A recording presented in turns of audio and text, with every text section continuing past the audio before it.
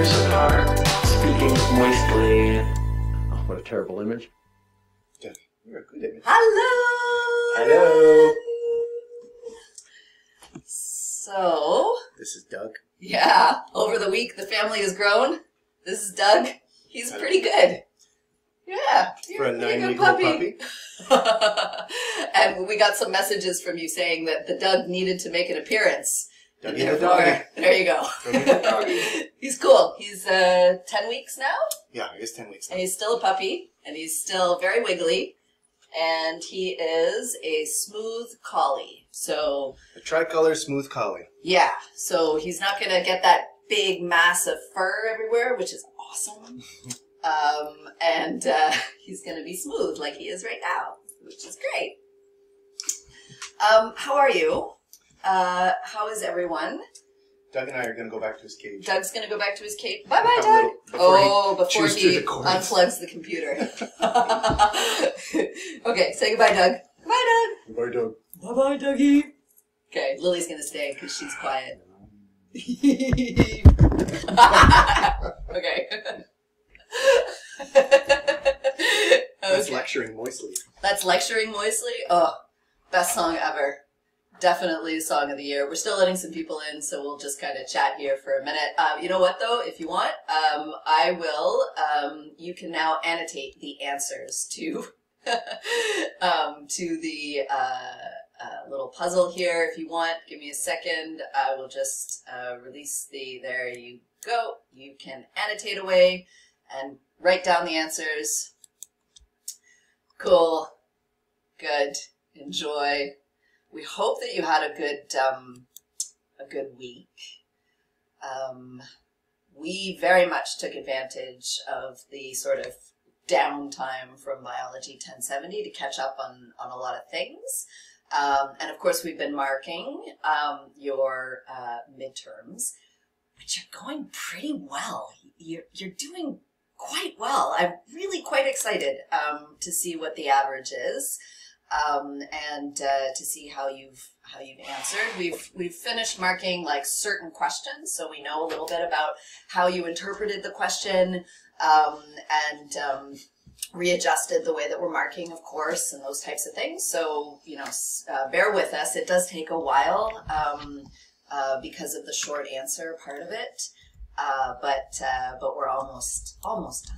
And we'll post them as soon as they're available, of course, so that you get that feedback right away. Dashend is an impossible word to spell. She is, yes, that's good. I don't think it's right, but it's good. Yeah. Anyway, cool. Okay, so I see 1, 2, 3, 4, 5, 6 circles. That's perfect. It means that you found all of them. What was the last one you found? The last one that I found? Yeah. Was the mirror one that was at the top of the screen. Yeah. For me, it was the tail. The tail of the cat? Yep. Aha! Okay, so let's clear this. Clear all drawings. There's the tail of the cat. Good. Okay, so some of you are still coming in. We'll do our best. Welcome. Okay. I can work the door. Good. Okay. I can work the chat. Amazing. For those of you that have participated in what we like to call the Start, Stop, Keep exercise, thank you so much. We've been reading your feedback. Before we kind of give you a summary, though, we want to give those who haven't had the opportunity to write in. So we don't want to sort of tell you what other people have been saying before you tell us what you think kind of deal. So we'll do that on Wednesday, okay? Which is... in 2 days? Yeah. Because today is... because time. Monday? And things. We're told? Yeah. What I do want to... Did you ask how their weekend was? Yes. And how their week was? Yes. And the answers were all good? I hope so. It's hard to get tons of feedback, but you can please pop stuff in the chat if you want. We're also going to be using Menti today, so if you want to open up a web browser that has www.menti.com, we have 2 questions for you, and that'll come a little bit later, though. We'll remind you, of course. So, what else do we have to say? We're talking about dogs here in the chat. You're talking about dogs in the chat. Someone else has a smooth collie. A smooth collie. Photos must be sent, please. Wonderful. Okay. we are very excited to see you again and to be with you again. Yeah, it was very awkward when we did this last week and no one was here. Our children were like, why? Why? Please stop. Yeah, and we're grateful to be back and to be back with you. And so let's kind of dive in. There was some homework. Do you remember? It's possible that you're going right now, oh yeah. So don't worry. If you've done your homework, you'll be able to answer this. If you haven't, there's no way you'll be able to answer it. It's like you had to have done your homework to answer the next question that's coming up. But I just wanted to let you know, if you did do your homework, pull out those notes or whatever and get them ready, because we do have a If question. you didn't do it, if you have a look at it, participate, and there is a 1 in 4 or 5 chance that if you just like close your eyes and point at the screen. Yeah, there is that. Okay. Okay, so we are class 12, and that's because 2020. Yeah. But because class 10 and 11 we didn't have, right? One was Thanksgiving, one was our mental health break, but we are picking it up. The ordering and the way everything is on CourseLink, we just have to do it this way for now, or else it would require a whole revision. So it is class 12, but there is no class 10 or 11. Okay, so you did amazing, yeah. And the content was to die for. Or something. We'll figure it out. Yeah. We'll get the numbering all figured out, because we may be a little bit off. But don't worry, we posted everything. So if it's not there, it's that it doesn't exist. And we'll smooth it out this week.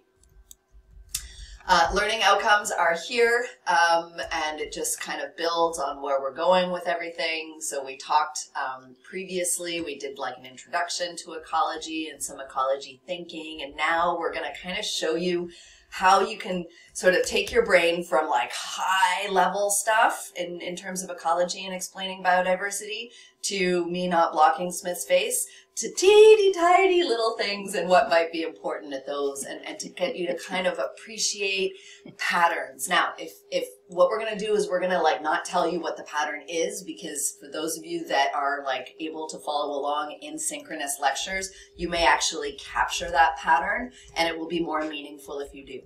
If you miss out, or you don't, or like your 3-year-old is screaming in the background and you can't focus, we will then tell you the pattern, which will hopefully then allow you to go back and re-experience the lecture and then kind of go, oh yeah, I see how that's connected. People asking where the homework was, last couple of slides of the last lecture. Yeah, all the homework, and we usually always assign homework, is the last couple of slides of the last lectures, of the previous lecture. So this is our previously on Homeland. So the homework was to calculate the different indices for the 3 woodlots, the 3 smaller woodlots that we've given you, the sort of pictographed icon woodlots, not the actual ones. They are literally those shapes, though. I traced those shapes. Those are GIS shapes. Yay. Yeah. Okay. So just to add to the je ne sais quoi. Of it, the virtualness of it. Yeah. Okay. Yeah. And so if you've done the homework, here's your question. I'll call out the poll.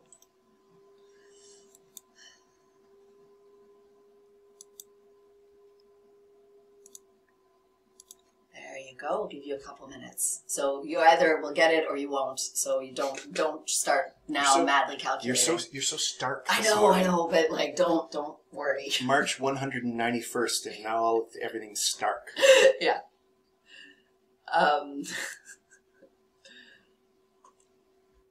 Which Stark would you be?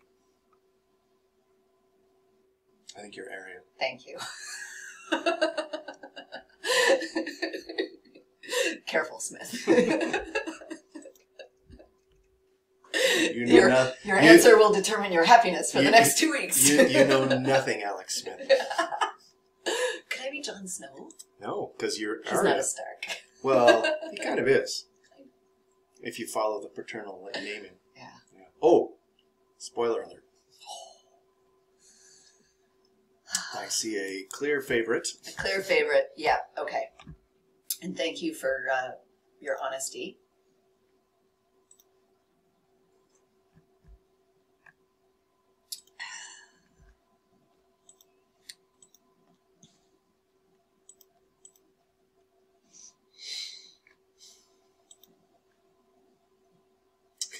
Mm-hmm.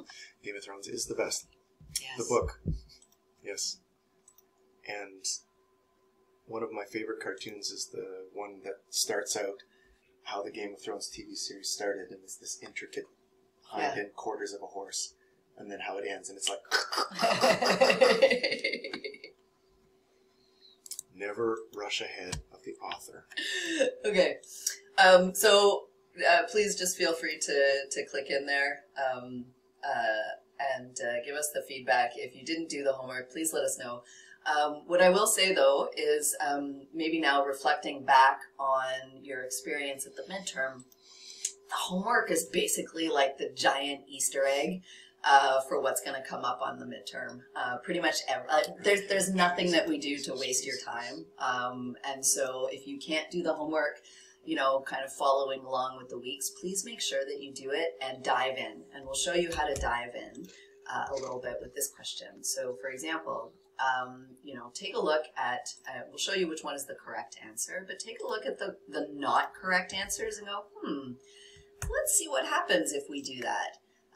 You know, if we double the number of individuals in the dairy bush, does it change the alpha? Does it change the Shannon Diversity Index? That kind of deal. Like, just kind of, you know, dive into some of these questions, right? For D, both Dairy Bush and North Campus Ravine have the same Shannon Diversity Index. What does that mean if they have the same one? How do I get them to have the same one if they don't? You know, that kind of deal. So it's really designed to kind of dive in and play around with the numbers and that kind of deal.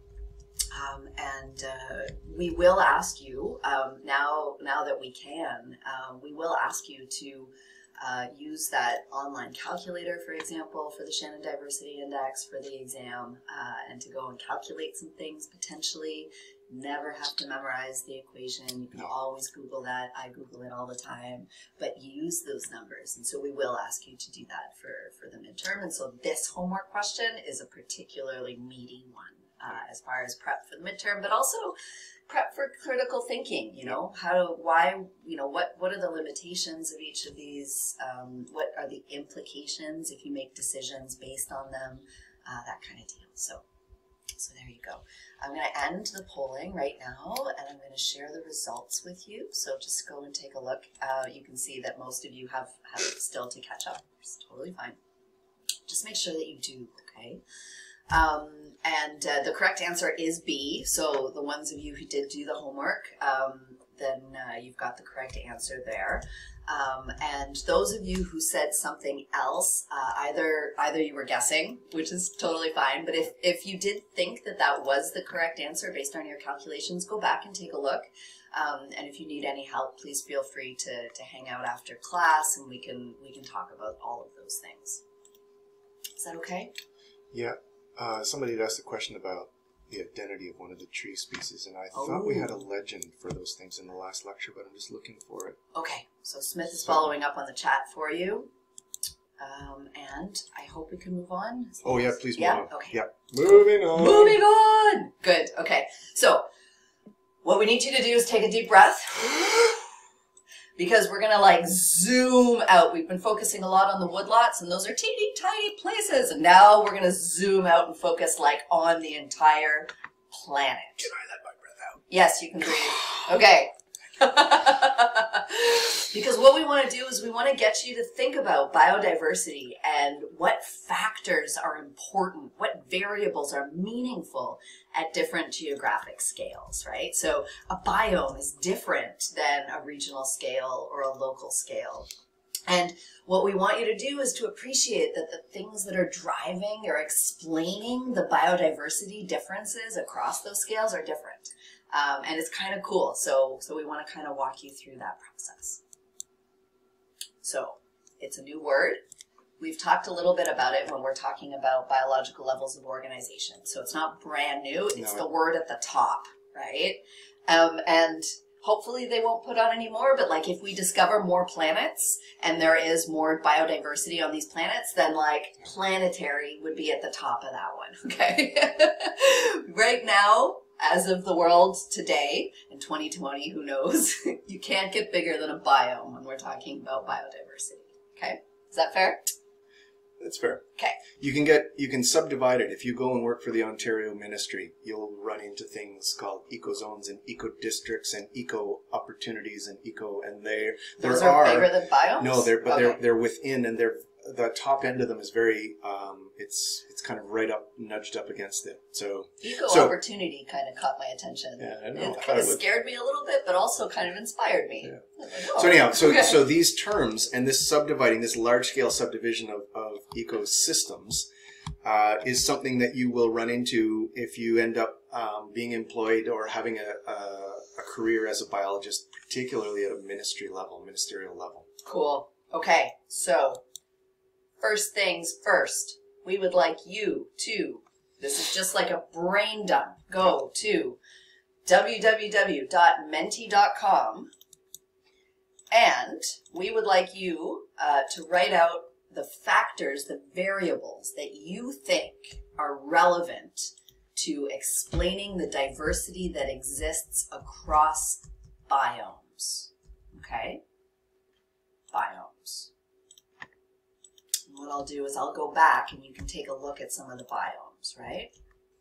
The code is 7679834. So what factors help explain the difference in biodiversity across biomes? And if we go back, here are some biomes, okay? Don't do the activity at the bottom there. This is just right now for you to go, okay, what could explain the difference between the green and the blue? We can see it start to fill here. It's gorgeous. Well done so far. Just keep on going. Somebody's asked in the chat if this is recording. Yes, the lectures are always recorded. Yeah. And so what you should see in the lecture is just us. You will see eventually is the slides, and us, not any of your faces. Yes. And it will be put on CourseLink via the YouTube. We're YouTubing it. Yes. Okay. This is fabulous. Thank you so much. I want this as a wall hanging. Yeah, it's very well done. Very well done. You understood exactly what we were trying to communicate, which is not always easy. Language is precise. Okay. Let me share with you what you have been answering, because it is genius. Which is an in-joke in our house. Yes, our son is convinced that he is a genius. When Okay. he, Does anything. doesn't spill the milk. Or, Yeah. It's a very I'm a- privileged definition I'm of a genius. genius. I'm a genius. Yeah. Okay. So here's what you've got, and it is, for the most part, completely accurate. Take a look at sort of the distribution of things. Obviously, climate is going to be the biggest one, right? Is the one that most of you have said. So temperature, you've also said a lot. I love abiotic factors. I love He abiotic loves factors. abiotic factors. All the tingly. That is freaking brilliant, and Well it done. came up a number of times, so yay. Altitude is good, but Smith will want to correct that. It's a fun thing. So if you are a biologist studying abiotic factors, you are only interested in altitude if you're in an airplane, because altitude is when you're not touching the ground. Elevation is when you're touching the ground. And so if altitude is a problem, it means your plane needs to pull up, because otherwise you're going to tull into Elevation. What was the soccer, Argentinian soccer players in the... Alive? Yeah. Yeah. Otherwise Yeah, it's yeah, a tasty several weeks. Yeah, if you're in a plane and altitude meets elevation, you have a problem. Yeah. More than a macroecological one. Okay. Weather, geography, landforms, lovely, lovely, lovely. All of these can be summarized by abiotic factors, right? Okay, so keep that in mind, please. It's brilliant. Okay. Now this was kind of a big thing in the latter part of the 20th century, from say 56, 60 to 70s, 80s, and even now. The fact that such coherence could be mapped at a global scale because of a fairly simple set of things. So this we're excited by this. And we're excited to where it ends, because it's not like the One Ring. It's not like this is going to explain all the things, but holy smokes, it explains a lot of things. Yeah. Okay. So My Google precious. stuff, please go on to Google, open up a web browser, type in where you are, and then biome, and see what you get. And if you're using Bing, shake your head. Yeah, and I'll launch a Zoom polling question at you. It's a kind of a two-part question because we couldn't put all of the biomes into one question, so you'll see. And if it doesn't work, we'll get you to click or annotate or something. But don't do that yet. Let me throw the question at you, and we'll see if it works.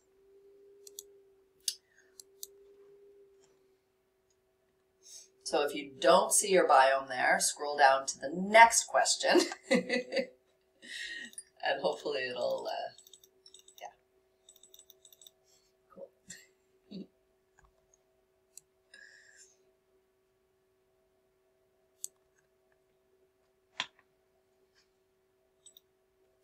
always thought Tropical Thorn Forest should be the name of a band.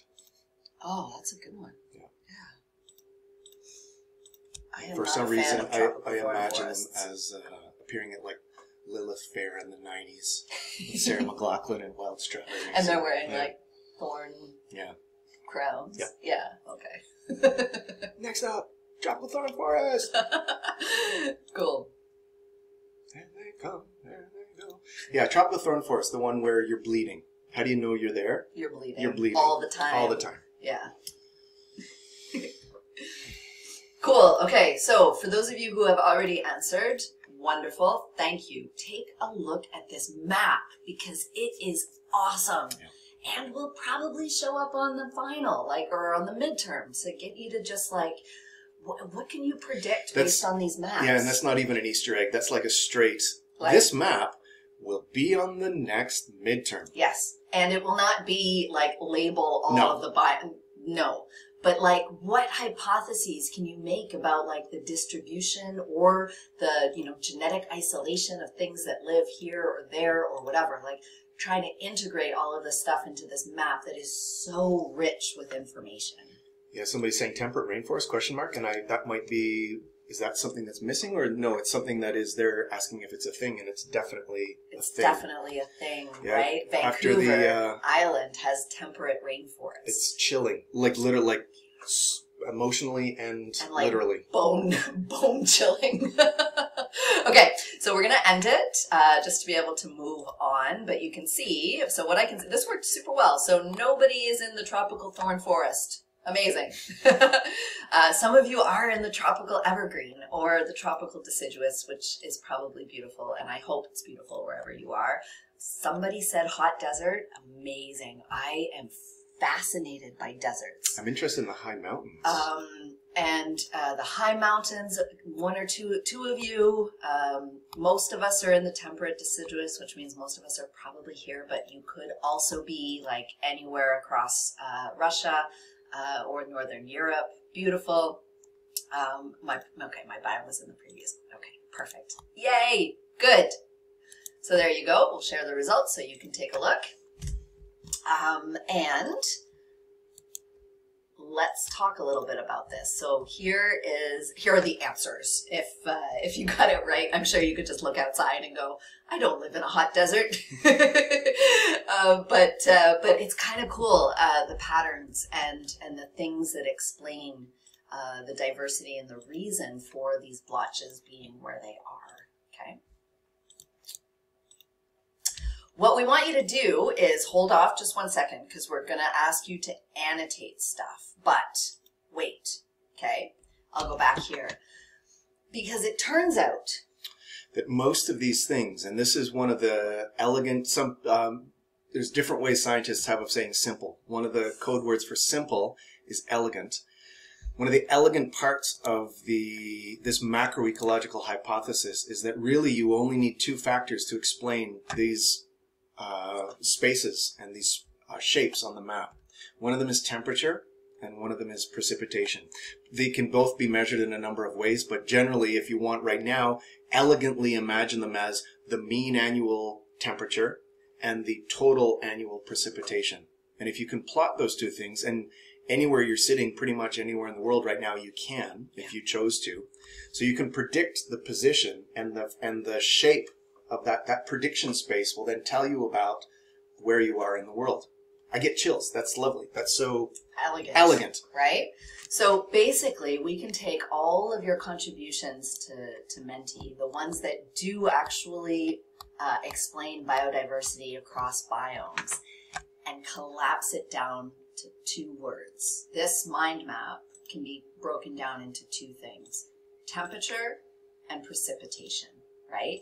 And in fact, a lot of what you've contributed falls within there. So climate is temperature and precipitation. Yeah, and those of you who said elevation/altitude, those actually break down because of that. When you said latitude, that's essentially another way of describing that. So the ones that kind of that are incorrect at this stage are all of the biotic things that are in this contribution. Vegetation, for example, that is a little bit later, right? But at the biome level, it is all abiotic factors that characterize or just can distinguish the difference in biodiversity patterns, and they are abiotic factors. Okay, that's kind of key. Okay, hold off on your stamps. We're going to clear, and what I'd like you to do, if you don't mind, is pick a red stamp. And we're going to, now that we understand that it's 2 factors, temperature along the horizontal axis and precipitation along the vertical axis, select a red stamp, please. And what I'd like you to do... hold it above the air. Just get it ready, and when I say 3... then stamp. But let me tell you where to stamp. On 3? On 3. Or after 3? Not after 3. Okay. On 3. Okay, so just hold off. What I want you to do is to put your mouse over where the tropical biome may appear in this graph. Okay, so the tropical one, just hover over it with a red stamp. Temperature going from low to high, precipitation, there we go. Okay, super. 1, 2, 3, go. Good. I love it. Okay, and then as you're waiting, we're not going to do boreal next because I want you to wait. Pick a blue stamp and get ready. Tropical, I'm trying to screen grab these. Okay. Pick a blue stamp and we'll just kind of wait. And shall I clear? Or no? We're going to change the colors. We're going to change the colors. Got it. So it'll be like this, like rainbow. Okay. For those of you who are ready with your blue stamps, I would like you to click on where you think a hot desert would be on this particular figure. In blue, please. Blue. Very good. Excellent. Okay. And then prepare a green stamp, please.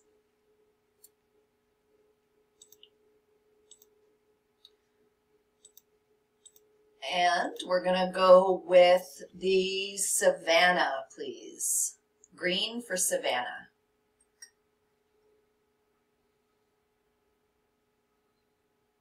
This is so fun. Oh. So green where you think savanna is.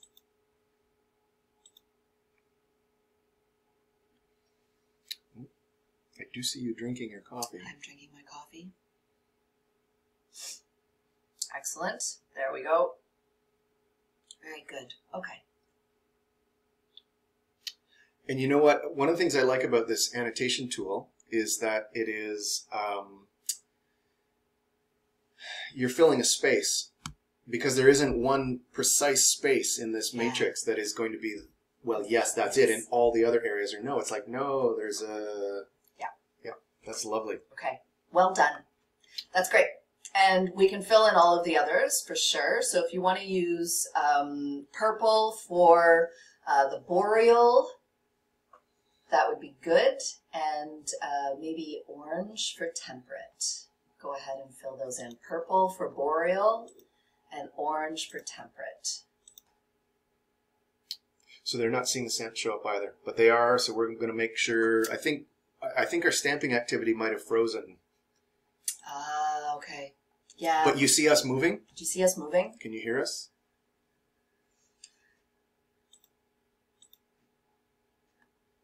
Yes. Okay. Thank you. Okay. So this is recording, and so you'll see it. It's just a slow internet connection that's making it a little bit challenging. So if everybody could now stop annotating, and then the internet bandwidth will catch up, that would be great. So just stop annotating. In fact, you know what? Maybe I'll force it to stop. Encourage strongly. Encourage strongly. I like that.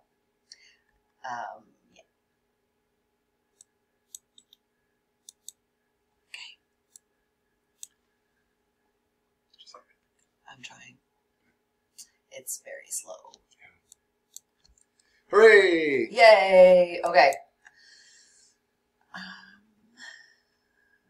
There we go. Oh. We're trying to. Try to. It won't. It's like just catching up.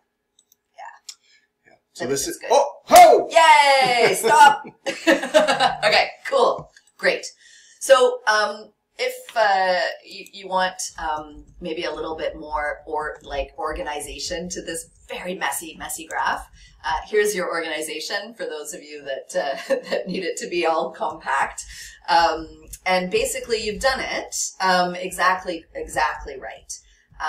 So here are the different biomes relative to the two variables, and the elegance of it is delightful in that, you know, all of the sort of differences in biodiversity can be explained by these two factors. So abiotic factors at the level of biome.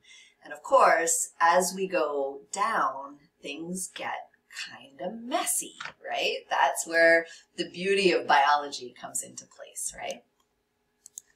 So here are the corresponding letters. But you see, like we were saying earlier, that's where we've kind of placed the letters. You could argue with us a little bit about the exact, like, should it be a little bit higher, a little bit lower? And our answer would be, it depends what place you're imagining. Yeah. There will be an answer for each place on the world. That's the elegance of it. And then the specifics of it will depend on the specifics of where you're imagining. Exactly. Imagine.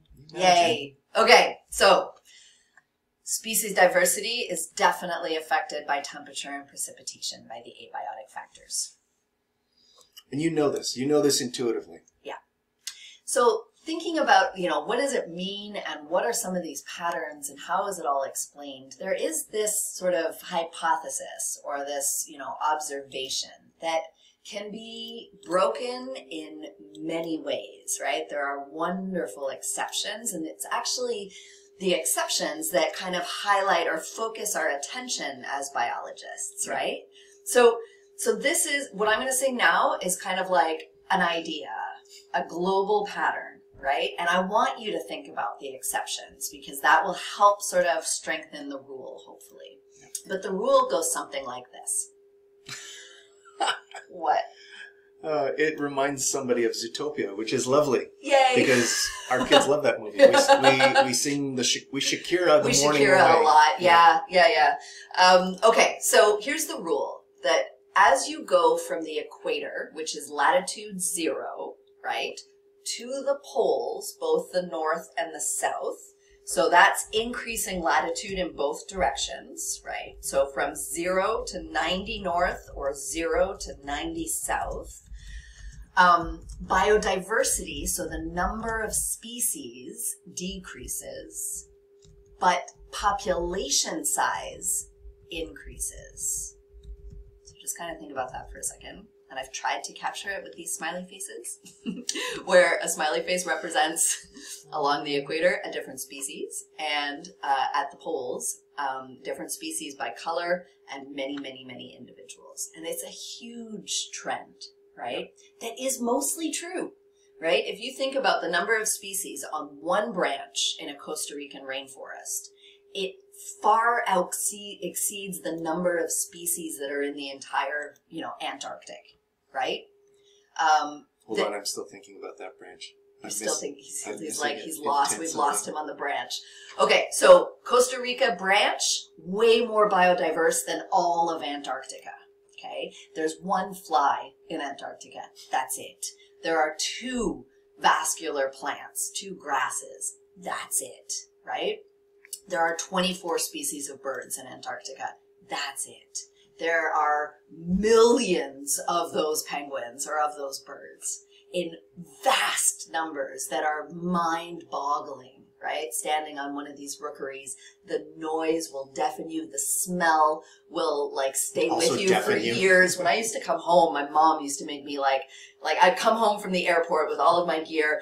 She'd make me put it on the driveway and hose it down because I smelled so bad, right? It is unbelievable, the population sizes. And of course, on that one branch in Costa Rica, you have not that many individuals, right? Not in the millions and millions that you would see. So many species, fewer individuals of each one of those species on average. One of the things about these graphs, these amazing graphs, there's a couple of questions that in the chat. One of them is, what about when you run into the ocean? And it's like, so these trends are for terrestrial things across the terrestrial environment. And they generally hold true for most of the, we'll get into the differences between marine and terrestrial in a second. But what I wanted to say about the latitude was those straight lines. Remember, those apps like square brackets, absolute latitude. So yes, if you plotted it as negative to positive with 0 in the center, it would actually be like a bell curve, like we saw with those normal distributions in the first unit. Exactly. Thank you for that. That's important. Okay. So it's kind of cool. And think about what's going on in the north and the south relative to the equator. What is driving that big global pattern? There's an idea in the chat. There's an idea. Is it because of competition? Totally. Oh my goodness. Yes. So absolutely because of competition. Absolutely because I love the other one. Tons and tons and tons of krill.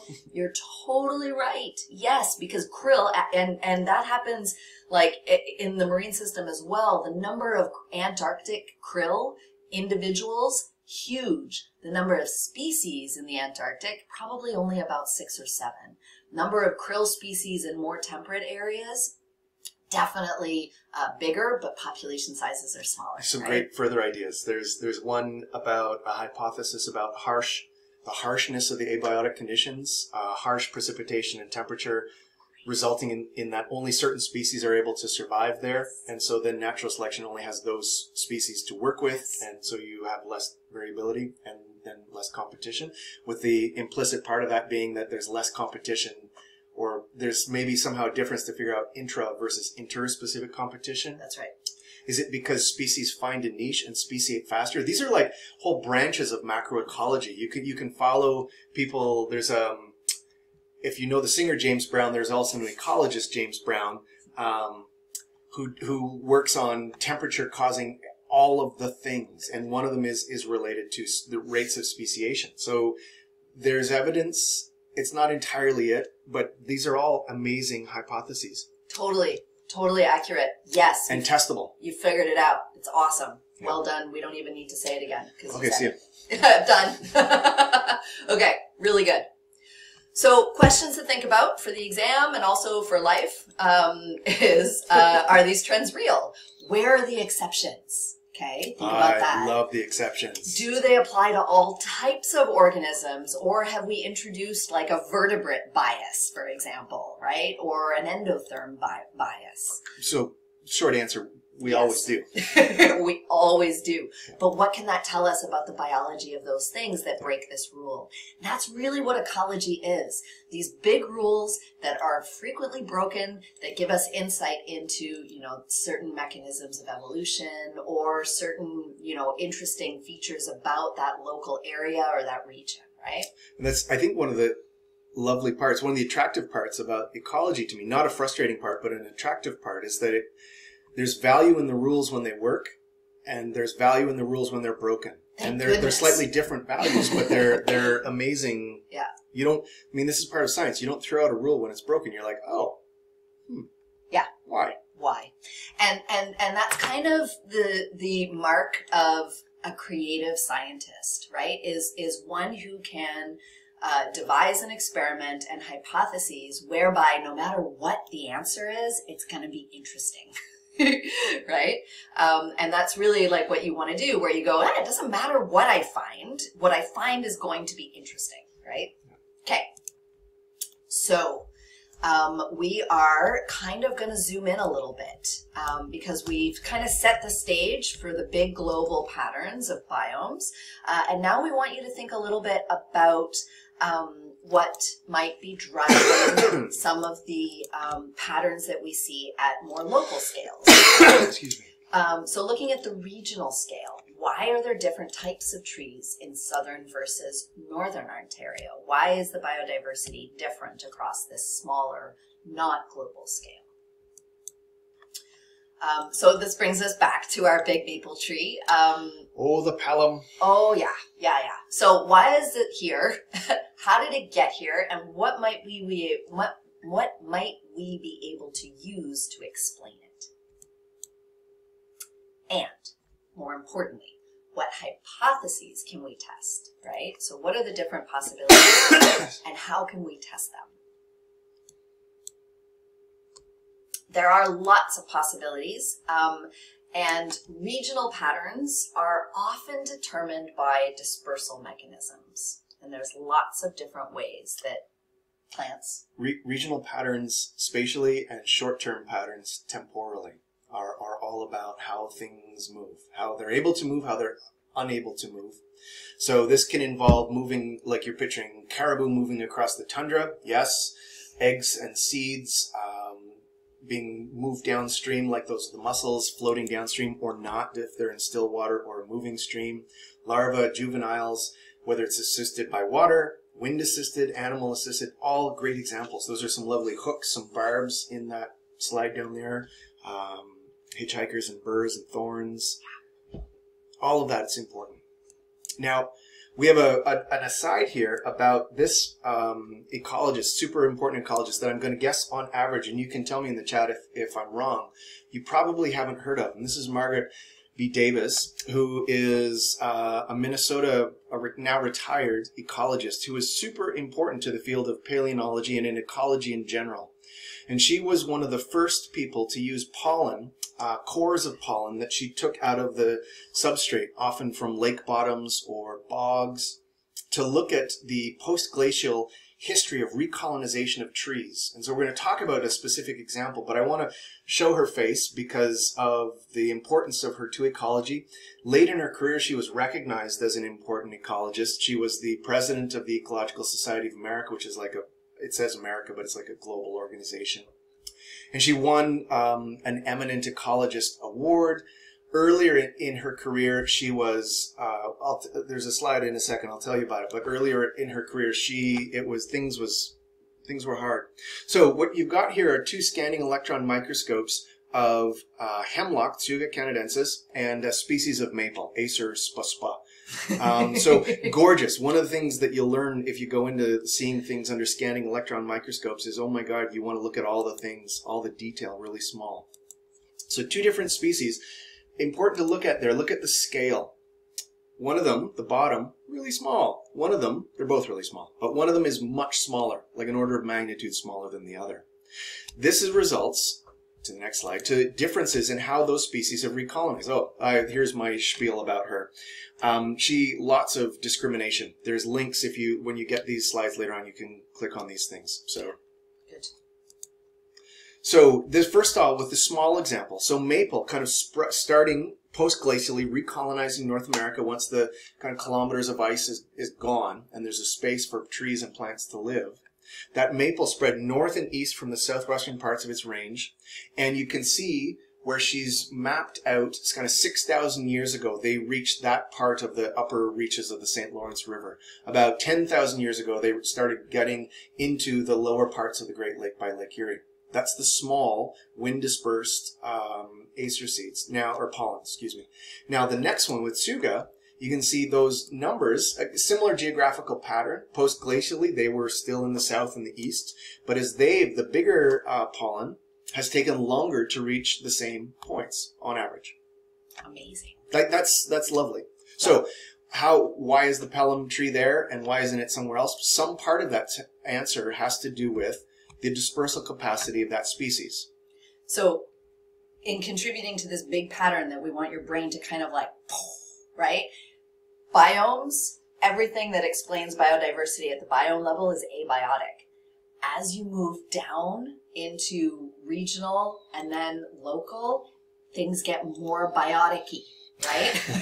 So there are more reasons that are related specifically to the organisms that are already there, right? And their biology. And the intersection is really interesting. So interesting, right? Because the wind is abiotic and the biology is bionic, right? Like the size of the grains, or the pollen grains. So now like there's this beautiful like intermixing, right? And we're going to cancel out the abiotic by going to the next level. But first, here are some more really cool examples of ways that you can actually measure these things at the regional scale. These differences in the dispersal can happen, you know, through like geological time, as well as by looking like now in sort of contemporary conditions to see how things have changed. Is that, am I remembering correctly, is that photo involved Dr. Nick Bernier, who's one of the faculty members? You know, it very much, yeah, younger? when he was a hippie. When bell bottoms were, yeah.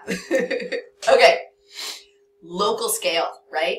Zoom, zoom, zoom. So local means, you know, why don't all 3 campus woodlots have exactly the same species, right? And I hope that you're starting to think about what might be driving those differences, because we've got another Menti question for you. So just go back to Menti. It's the same code.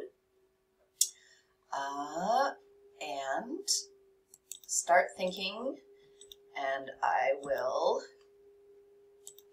set this up so that you can start telling us what you think can be used to explain why the woodlots have different biodiversity.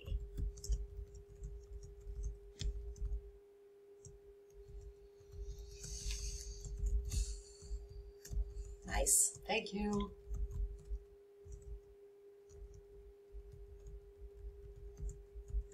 Very, very good.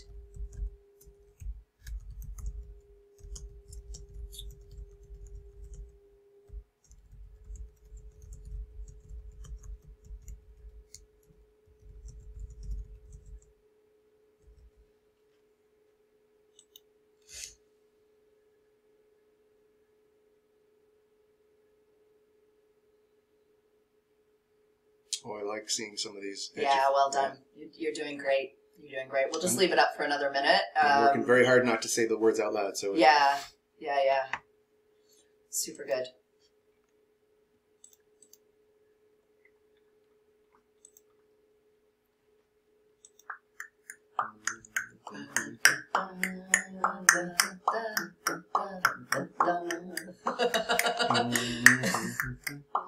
Okay.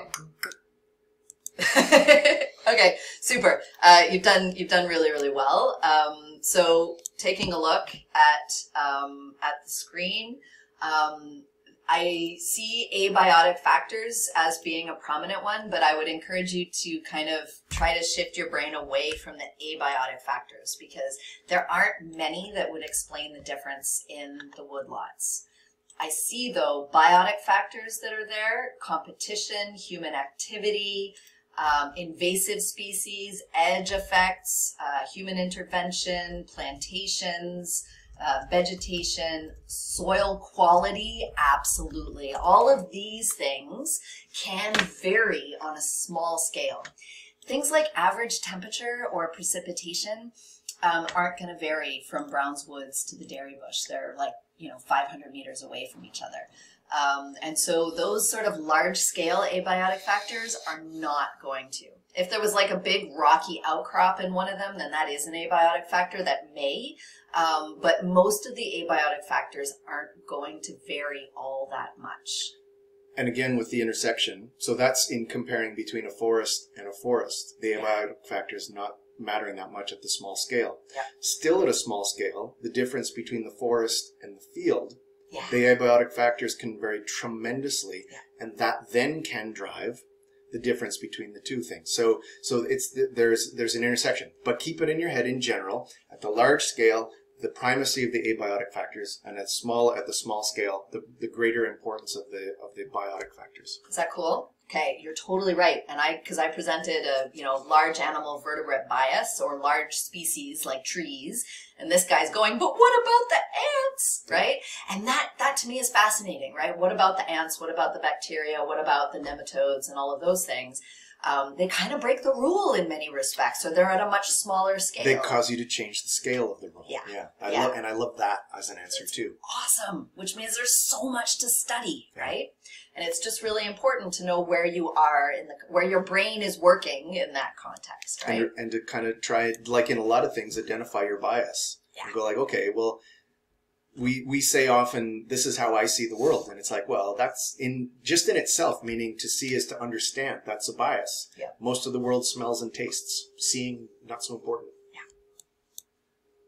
Cool. Okay. Homework before we say goodbye. Oh, yeah. Make a list of all of the biological levels of organization and include at least 3 variables that you can think of. Now, they may overlap, they may repeat, no problem, but at least 3 variables that can help describe diversity or variation at that level, that can help account for it, right? What are some of the driving factors? And hopefully that'll help you kind of like open up your brain and see some patterns to be able to understand what the large scale message is. And with that, we hope you've enjoyed today. We have. We have. That was fun. Yeah. Okay. And we'll just shut down for a minute and then we'll open it up if you want to stick around and ask questions or chat. We've got the next hour for you. And you've seen already, some of you, Dr. R is here as Yay, well. And Dr. so R is in the house. There can be questions for any of us. Wonderful. Okay. We'll see you in a minute. Wave like a Muppet. We're turning off soon.